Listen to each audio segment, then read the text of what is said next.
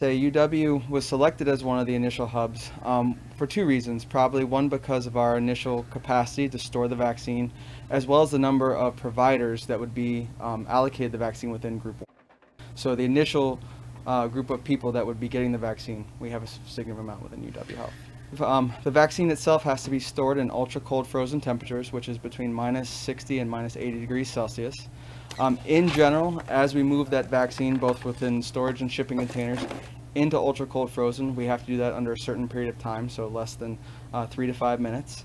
And then every time we transport the vaccine, whether it be to a new storage condition or a new facility where we're going to be administering the vaccine, we have to monitor the temperature continuously through that transportation and storage process. It's a very exciting time, so our goal is to try and start vaccinating people pretty much immediately.